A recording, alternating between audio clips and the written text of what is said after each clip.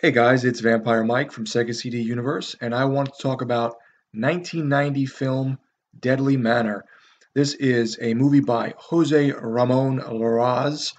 He has put out Vampires, which was one of his famous ones, which I enjoyed, and with a Y, just like my name, and Edge of the Axe, which I also enjoyed, and that had made its round, being popular around the horror Blu-ray community last year, I think it was when it was released, or maybe a little longer than that now. But it's those are his most popular ones.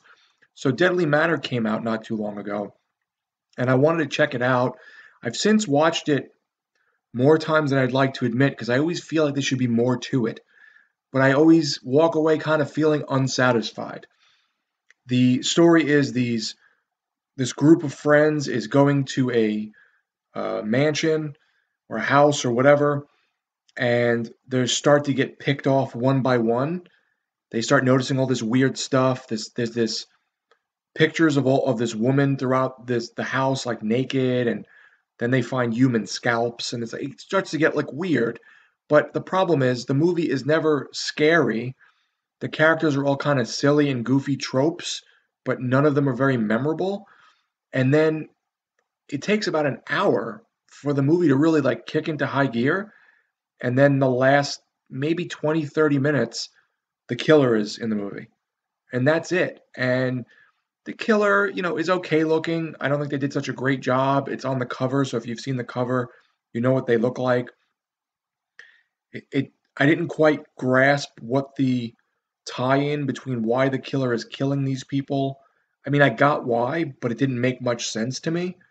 So I just thought the movie was okay. I feel like if they would have built it up a little bit for like maybe 20 minutes and then had the killer picking these people off and maybe crazy violence or just something to make it stand out, it would have been better. But it's just very mundane. It's not a lot happening. They're looking around, they think everything is weird, and then out of nowhere at the end of the movie, this killer crops up, and that's it. It's just they find coffins in the basement, so they know something's up, but none of them are like with it enough to decide to leave or anything like that.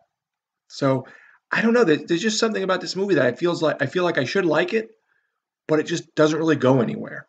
And that sort of bothers me with movies. I'd rather you go somewhere crazy and the movie be absurd just because it's fun than not do anything. So overall, I think Edge of the Axe was much better, very more focused and interesting and fun. The killer was more interesting and cooler. I think Deadly Matter was just very middling. If you can find it to watch, I know I had seen it on YouTube a while ago, but if you could find it to watch for like very cheap, perhaps, I wouldn't really recommend buying this one at anything close to full price. It just seems like a very mundane movie. So let me know, guys, if you've seen Deadly Matter, what you thought, or what your favorite Jose Larraz film is. Thanks, guys, for watching. It's Vampire Mike from Sega CD Universe. Be good.